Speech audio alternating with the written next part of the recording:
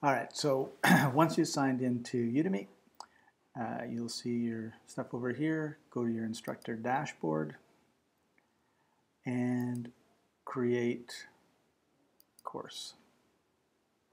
And you're going to have to put a name in, the name of the course, since you're not going to be using it. Doesn't matter. And you just want to go to prices and coupon. And you want to select price. And it says, please complete premium instructor application here in order to set price for your course. So that's what you need to do. Click on this. And here you have your basic information. You have to fill in your billing, blah, blah, blah. And then it's going to take you, save and continue. And it's going to take you through 4 screens. I'm not going to go through them all. One is going to ask you to either use Payoneer or PayPal so that they can pay you. And then there's a couple